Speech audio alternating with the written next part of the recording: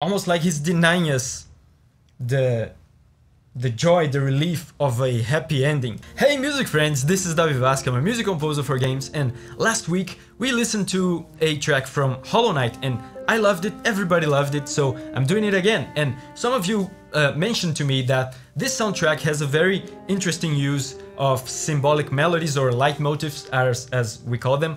So in order to, in the future, hopefully recognize more of these melodies, I'm going to listen today to the main menu track. Some people told me that there are some important melodies here in the main menu theme. So yeah, I'm excited.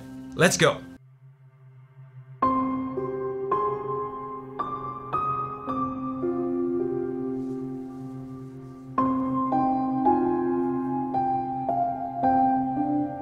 Wow.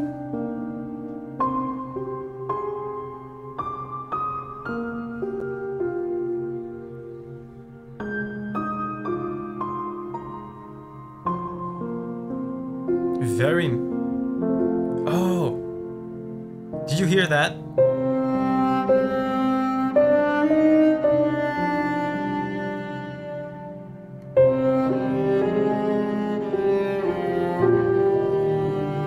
Okay, this is great, but hold on. Yeah, so I can already feel a lot of similarities with the Sealed Vessel track that we heard last week, especially the ending of it, which had that very sad piano, right?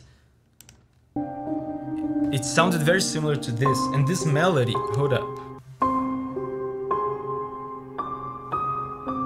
Yeah, this melody feels familiar.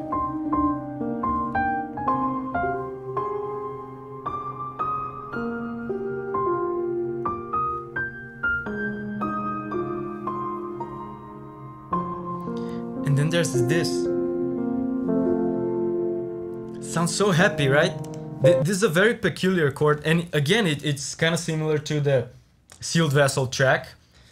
Remember on the Sealed Vessel track when I talked about, and he used that a lot in the Sealed Vessel track, the almost tense chord going into the tense chord. So he, on the Sealed Vessel track, he would do stuff like this, right? Almost tense chord, right? And now what he's doing is something different.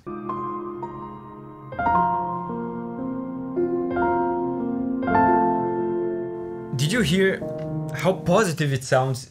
It's very contrasting to the Sealed Vessel track. There's a lot of innocence in this and tenderness, which I guess is appropriate for the beginning of the journey, right? This is the main menu theme. You listen to it at the very beginning of the game before you even start playing the game. But the interesting thing about this happy chord that our friend Christopher Larkin is using here is that this chord actually does not belong in this key. If our friend Christopher was playing actually by the rules, if he was using the correct chord here, it would be this. It's a sad chord. The chord that belongs in this position here is a sad chord. So Christopher went out of his way to insert a happy chord here where there shouldn't be one. I wonder what that means. Of course, there's the thing of tenderness and innocence at the start of the journey that I talked about.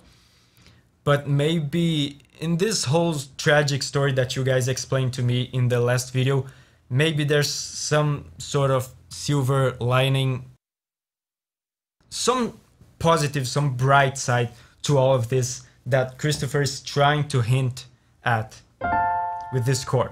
And just real quick, I know this video is about the main menu theme, but I just want to get back to Sealed Vessel just a little bit to show to the people that maybe didn't know or didn't notice that they used the main theme melodies in Sealed Vessel. Let's see if we can find it. Oh yeah, right here. So remember the main theme was,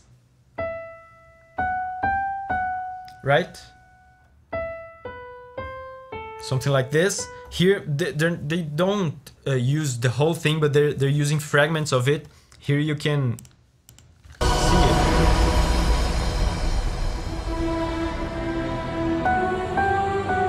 See? And they're gonna use more of it. And here at this last part,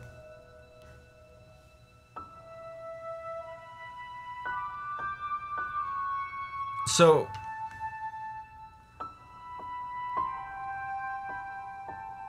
here the flute comes up doing another melody, but don't pay attention to the flute, pay attention to the piano underneath. The piano is doing this, which is the main theme, right? Pay attention to the piano.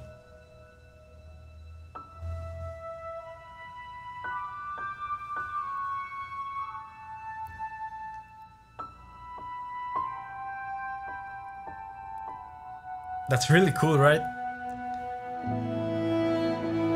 And I wonder if that melody on the flute means something as well. I guess I probably should go back to the main theme to find out. Okay, so we're back to the main menu theme. Happy chord.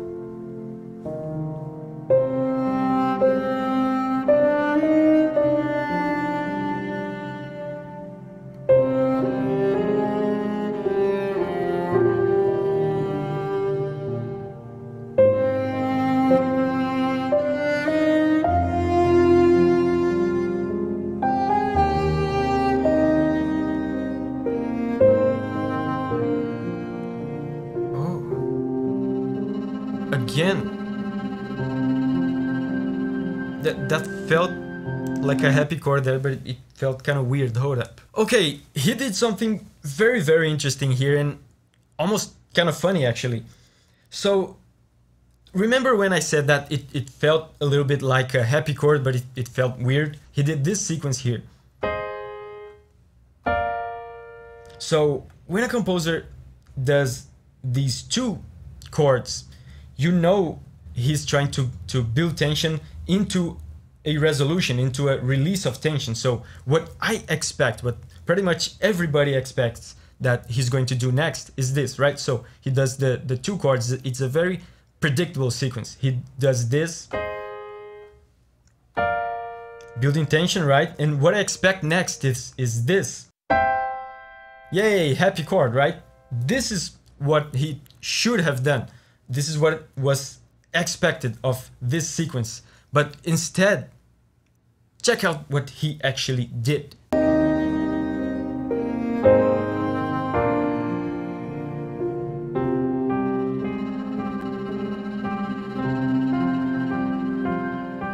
So, what exactly is this? I'm gonna call this a neutral chord. It's a neutral chord. It's not the happy chord that we wanted, but it's not like it's a sad chord either. This chord, it's a neutral chord because it lacks a third. The third is a note in music that is responsible for letting us know if the chord is sad or happy. There's more to it, of course, but that's a simple way to explain it. And the composer here, instead of giving us a happy chord or a sad chord, he omitted the third, he removed the third, so we no longer know if it's a happy chord or a sad chord. Instead we have a neutral chord, and that's frustrating, isn't it? Because it's like he's denying us that finale. He kept dancing and teasing this resolution for a long time, and when it finally comes, it's kind of a bittersweet feeling. It's like he's denying us. Oh wow, now that I think about it, it actually makes sense. It's almost like he's denying us the joy, the relief of a happy ending. Okay, let's keep going.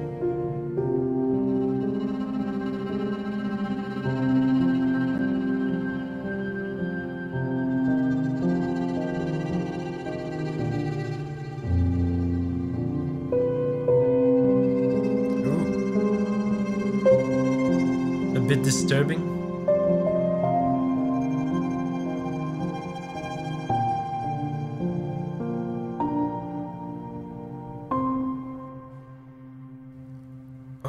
he almost gave us the resolution that we wanted, but still he's still denying it. Yeah, so he's just doing this.